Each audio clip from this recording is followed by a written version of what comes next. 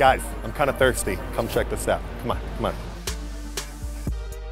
So we're here with Zero Mass Water. This is a company that invented solar panels. Apparently creates drinking water from thin air. Basically what's happening is it's using solar energy, extracting moisture from the air. There's some crazy super absorbent material.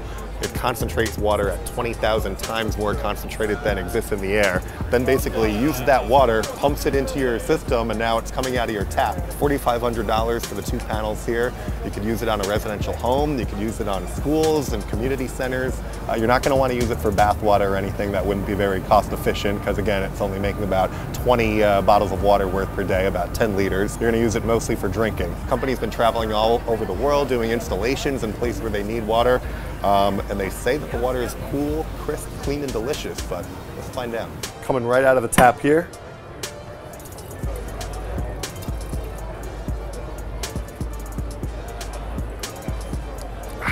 Better than our hotel water, I'll tell you that. Crisp, delicious, cold, refreshing, filled with yummy minerals. Again, just like your regular bottled water, even better than your casual tap water.